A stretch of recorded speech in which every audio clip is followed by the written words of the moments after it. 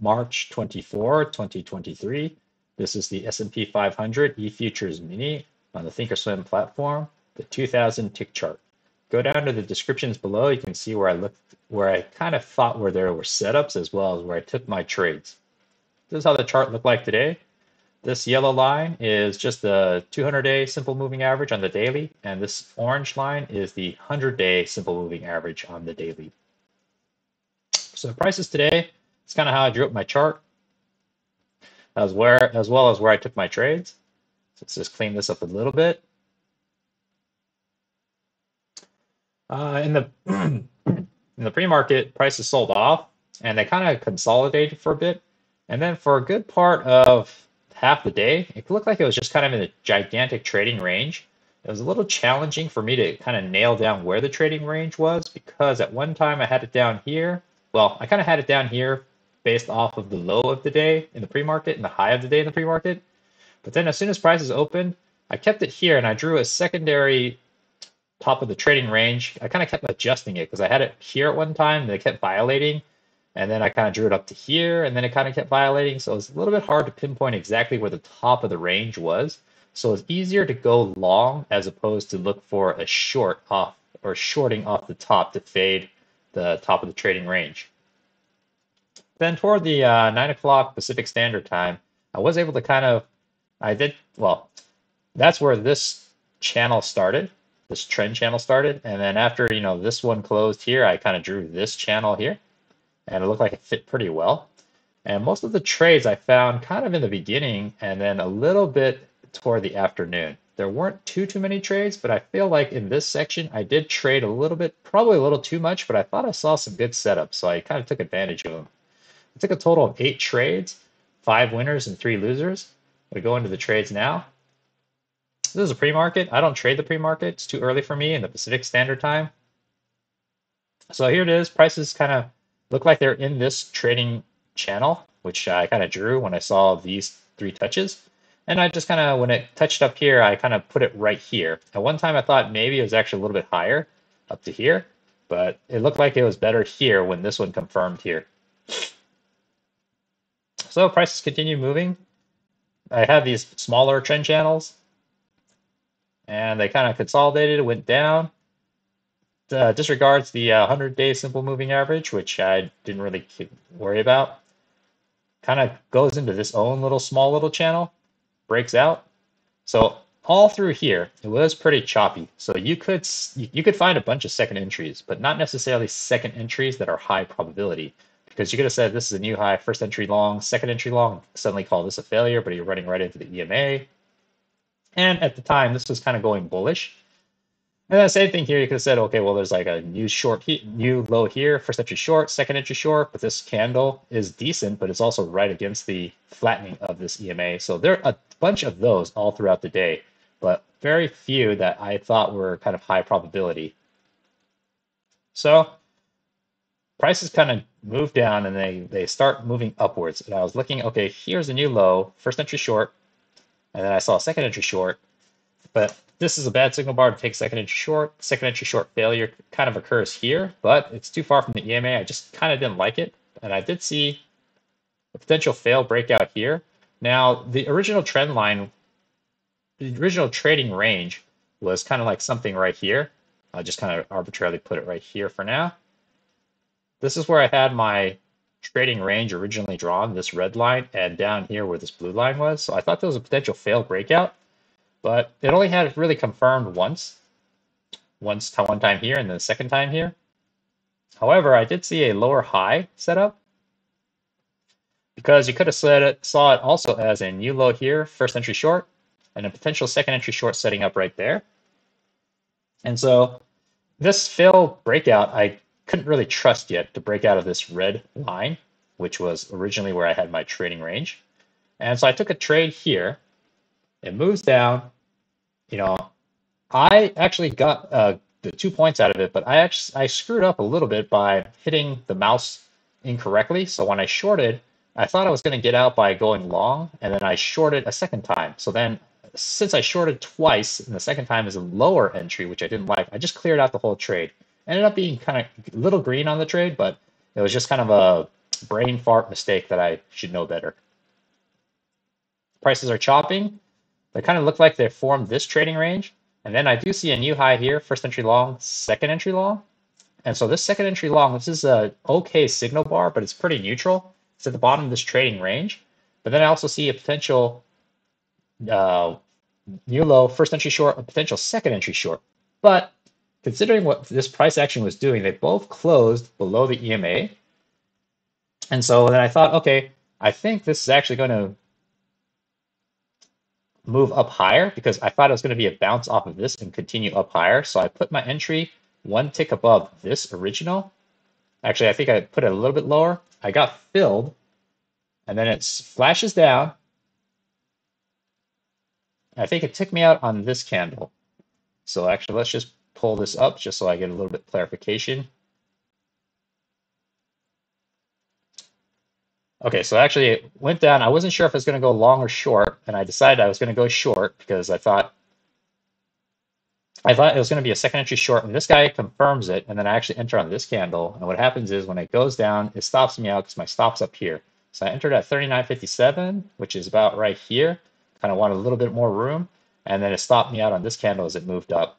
So at the time, I didn't think in real time and consider that this is in the presence of this trading range. So I would have, had I been wiser, I would have realized I'm shorting into the lows of this trading range. So that was definitely a kind of a foolish trade to have taken.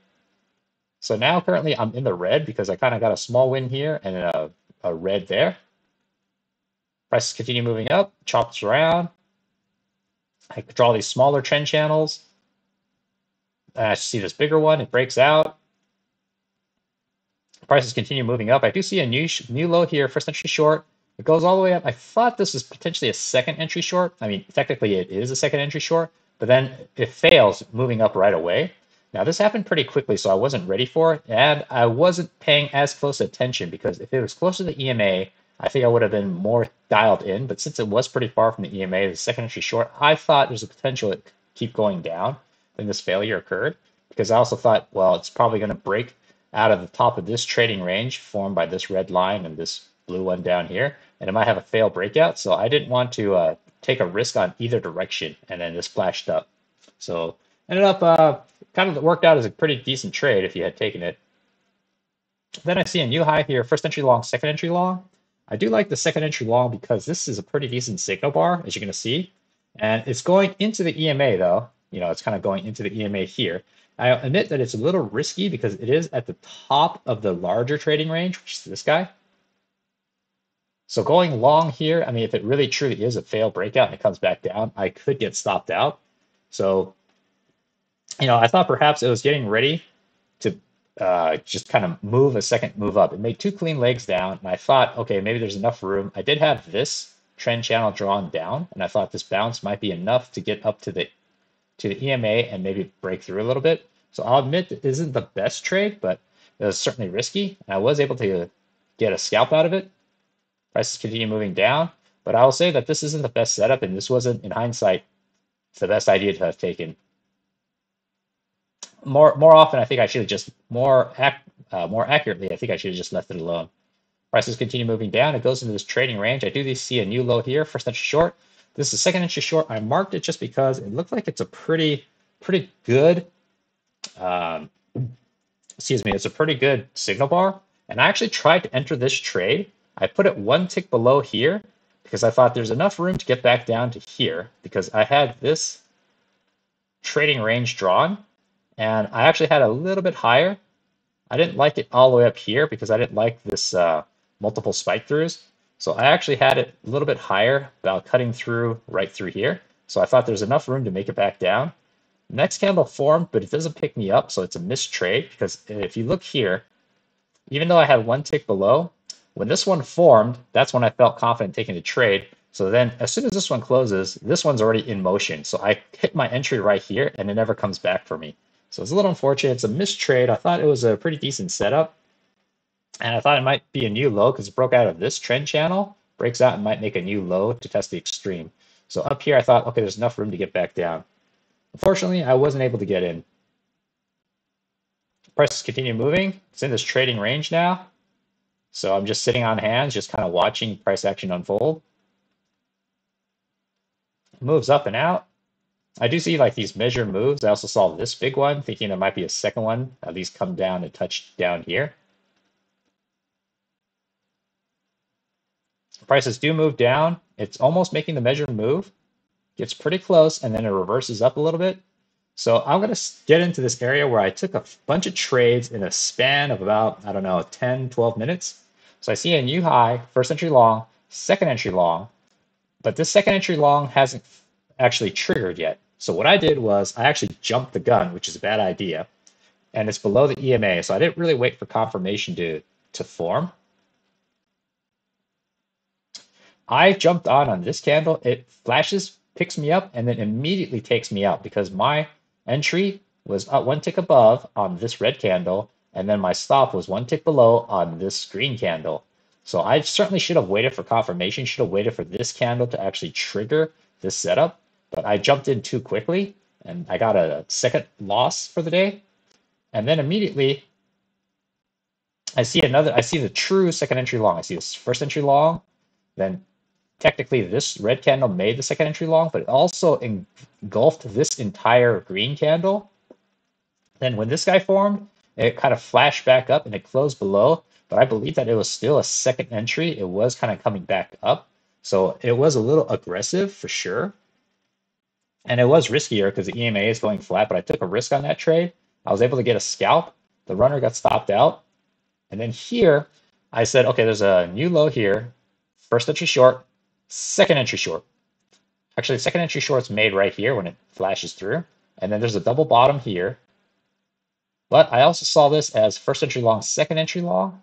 And I saw this as a potential higher low because when this candle closed above, I said, I think this bullish move is continuing because these are making higher lows and higher highs. So again, this risk is a little bit higher, but I thought this, higher low is confirming the second entry long, and it did close above the EMA. And the trigger candle right here, the next one over, it confirms it moved up. So I didn't enter yet. I just watched what happened here. So I did see, okay, the second entry short is failing or is on its way to failing. And this one, even though it's a bearish candle, is failing here. So it's getting really complicated here. But I went ahead and took the entry anyways. I was able to get a scalp. And then I tried to manage my runner, but then it got stopped up here. So then prices continue moving, and this is all happening within 10 minutes. So this is definitely, I feel like probably got a little bit too trigger happy. There's a new high, first entry long, and I see this double top. So this one could potentially make a second entry long, and it doesn't. It comes right up to the top. But not only is this candle the same height as this candle, it is getting squeezed even more. So it opened and closed right at the same price. On top of that, I have this trend line drawn now. And I thought, okay, this is a pretty strong signal. It's at least going to flash up for a quick scalp. So I entered one tick above on the next candle. I just had my order and I placed it. It fills me, chops around for a bit. So I'm a little concerned if it's going to come back down. And then it goes up, it makes my scalp. And this is the one that I managed the runner even better. So I kept my patience, kept my runner right down here at break even, waiting for this to see if it's going to swing higher. I was willing to get a break even trade on the runner. So it keeps moving up. Then I move my runner to here. As soon as this flashes up, I move my runner to the low of this candle. The prices keep moving up. And then I finally take off my runner up here when it was consolidating. And I was able to get a 15-point runner off of this, which is pretty amazing. And the prices continue. And so it comes back down. And at this point, I realized, look, this is from 8:19 to about 8:32 in a span of about 10 minutes, 10 to 13 minutes. I took 4 trades. Like these 3 won and this one lost. But I did realize, okay, are there truly that many high probability setups in here? Maybe so, maybe not. Maybe I'm just seeing things more because I wanted to see them. So I knew I had to calm down, especially after this big runner, cleaned out all the red that I had, as well as made me a pretty tidy profit. I decided I need to just sit and calm down, kind of maybe even stop for the day, and just watch the charts, mark trades, but don't take them because it's just too risky. Well, too risky in my current mindset. And the prices just kind of did this really crazy shoot up. all within 1 minute because this is at 8:45, 8:44, and this is about 8:46. So it spiked up, which I couldn't really find any news except that there were some Fed presidents speaking, and they just kind of gave some color. So I don't know if the market liked what they said or they didn't. But as you can see, this trading range, which I drew here, is no longer valid. So I did drag this up to here at one time, and then further up to here. But I'm just going to delete it now just to get it a little cleaner on the charts. Prices continue chopping. As I said, you do see some second entries, but I wouldn't really consider them high probability, or at least I didn't recognize them as high probability, probably due to inexperience, and I haven't seen enough of these setups. But I was also okay because it looked pretty consolidated, these candles. Prices continue moving up. I don't really take any further trades or see any really good setups until about right here. I see a new low, first entry short, second entry short. Now, if I decide to keep trading, I thought this was a pretty good signal bar. I didn't want to take it though, but the move was very strong. You got these two very big green candles already. So I wasn't confirmed and sure about the top of this trend channel yet. I saw something happening, but I didn't confirm this yet. But as soon as this next candle after the signal bar came down and formed, then I said, okay, I'm going to draw the line here, and then I just put it down here. So I thought, okay, this might be a developing trend channel to trade off of, but I wasn't in time to recognize this, and I'm not sure I would have taken this trade anyways after seeing this big push up. But I do see a failed second entry long, excuse me, a failed second entry short. So it's a new low, first entry short, second entry short, comes all the way down here. It's coming up, and this one causes the second entry short to fail. But I also saw a potential hidden second entry long from here. You know, it opens down here, goes up and pulls back down. So this is your first entry long. It's hidden. And come back down, and then there's a second entry long. So I thought two potential key entry points. But again, I'm not ready to take that trade because I'm just kind of deciding, I count my blessings and just be happy that I am ending up green for the day. But I did see that it's a little, right against the EMA. So the second entry long seems like it might be second entry long hidden, and this failed second entry short might actually develop. But again, it's kind of also in the middle of this trend channel. It's kind of right at the midline. So bounce off, maybe, maybe not, but I just didn't take that trade. And if I was still trading, I don't think I would have taken it anyways. Prices continue moving. It's respecting this trend channel, which gives me more confidence because there's more confirmation up here. It's coming back down. And so I'm thinking, okay, maybe it's going to confirm the bottom as well.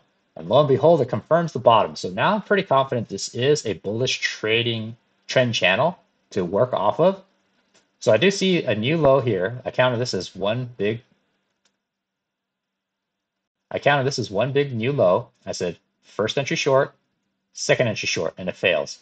So potentially there's a trade here. It is right against the midline though, and it's far from the EMA, so I don't really like that one. But then also a visual, I see a first entry short all the way up, second entry short. So you kind of discount some of these small little, pullbacks that technically would make the second entry short, but I saw it first entry short, second entry short, and a big visual. This one's setting up. I don't really like the signal bar though. Ends up working because now it fails on this second entry. And then after thinking I wasn't going to take a trade, I saw this as a new high, first entry long, second entry long. So this is where I took my last and final trade. Even after I kind of banked a pretty good profit, I should have just stayed away because I took a long here because I said, oh, this is a first entry long, second entry long. This is a pretty strong signal bar. I'm going to put it one tick above. And it bounced off the EMA. EMA looks like it's in the bullish trend, and I'm expecting it to move to the top of this channel even though it failed up here. And so it fills me, and on this candle, it happens so quick, it takes me out. Because I actually had my stop down here, and I didn't really have my stop moved in time because I would have put it down here. But if I put it down here, this would have stopped me out on this candle anyways, so it didn't really matter. So being slow in this case of moving my stop actually benefited because I lost less than I would have. And then prices just continue moving, and I said, you know what? I had 5 winning trades and 3 losing ones. And this one could have been avoided had I just stayed away and I gave back some of my profits. So I decided I'm just not going to trade at all for the rest of the day. Also been kind of slow. So I just kind of continued watching, looking for entries. Certainly there's like a new high here, first entry long, second entry long, but this is a bad signal bar. Continues moving around. It kind of comes back down. It doesn't touch the bottom of this trading channel now. Trend channel, excuse me. Price will continue moving up. It has a small little overshoot, and I do see this second entry long here because it's a new high. First entry long, second entry long comes up. I consider this. Let me zoom in. Actually, this isn't a new high. This is actually a failed second entry short. Let me just correct that. Mislabeled. Reason being is this is the new low, first entry short, and this ticks one tick below, second entry short, engulfs and makes an outside candle bigger than this guy and causes it to fail. However, I don't think this is a good trade because this is kind of a where it's at is very risky. It's already coming up close to the top of the trading range, so you have to try to scalp out in this amount of time in concern that it might bounce back down. I mean, it turns out it would have worked, but you don't know in real time. I did identify it, but I don't think it's a good trade to have taken. When prices were consolidating, breaks out, touches this bottom of this trading trend channel again, which is, reassuring. Then it kind of goes up. I saw this big move, but this is already like at 1250, and this is like right here is 1255, this is last 5 minutes of the day. Certainly you don't want to take any trades here, especially going into the weekend, because even if you had to hold overnight, you're technically holding over the weekend where all kinds of news items could come out. So definitely don't, well, it's up to you, but I wouldn't, and I know I have a rule not to trade back here unless I'm already in a trade, I'm managing like a runner or something. So this is just some rest of the chop. So that's how I saw the chart today.